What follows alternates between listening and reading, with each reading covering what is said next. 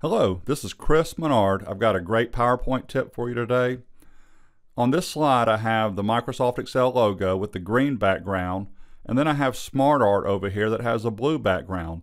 I want to make sure that my colors match, so I'm going to take the green background on the picture and apply it to SmartArt.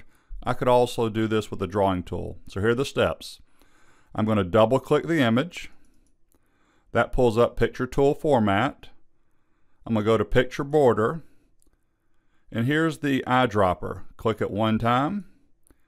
If I put the eyedropper over the white portion of the picture, it shows white.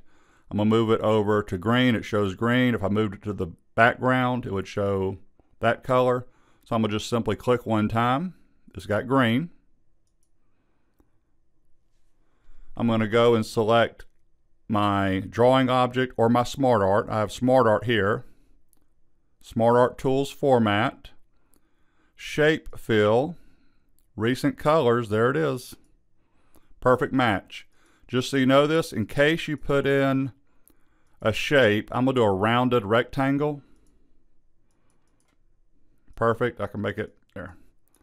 Select it, Drawing Tools Format. It's over here though, Shape Fill, but there's still the green color that I just used from Excel. That is how you use the eyedropper tool in PowerPoint. Feel free to subscribe to my YouTube channel and have a wonderful day.